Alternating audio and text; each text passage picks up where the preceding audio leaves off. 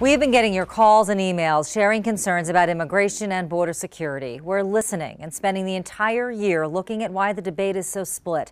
Tonight in our Project Community Report, Action 7 News reporter Marissa Armas looks at why a county manager is demanding help. We asked the governor why it took so long to respond and what's next for that area.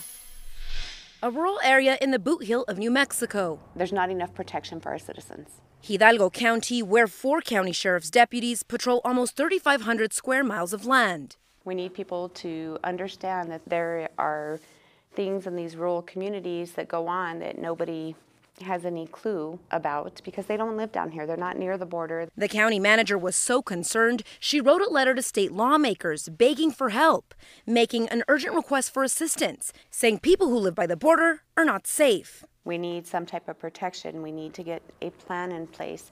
Immigration reform. We need more law enforcement. Tisha Green says the county has 7 full-time employees on their emergency medical team. The closest hospital is more than 50 miles away. And I'm not stating it's an emergency situation down here, but I do think it could become one if we are not planning for what's to come. According to U.S. Customs and Border Protection, since the start of the year, at least 3 large groups of migrants were apprehended near Antelope Wells. When people are coming across the border, you have another incident that occurs 50 miles east of that. It's almost as if it was a distraction for the traffickers to bring stuff into the United States. Residents call for help with immigrants almost every day. More officers at the border means fewer officers available in other parts of the county. The county manager hoped her letter would raise a red flag and get them some help. I would have to say I'm a little disappointed. The Hidalgo County manager says it took a month for Governor Michelle Lujan Grisham to acknowledge the letter.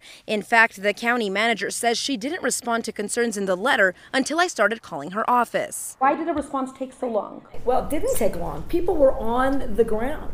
I disagree with that. The governor recently removed National Guard troops from the southern border, but she's keeping them in Hidalgo County and even sending 6 state police officers to that area to help with border problems the county manager brought up in her letter. There is, in fact, a humanitarian crisis that's occurring in Hidalgo County. The governor says the issues for citizens in Hidalgo County are legitimate, but they are nothing new. She wants to see data to verify what citizens are experiencing. It is true that when you have hundreds of people who are coming across a remote area with insufficient numbers of individuals at both the port of entry and along that remote area, that makes it easier for nefarious actors, right, to create additional risks in that area. I agree. Several of the governor's cabinet members did eventually go down to Hidalgo County to see what was happening, but the county manager invites the governor to see it for herself. There needs to be some resolution to the wall issue, the border issue, the immigration issue.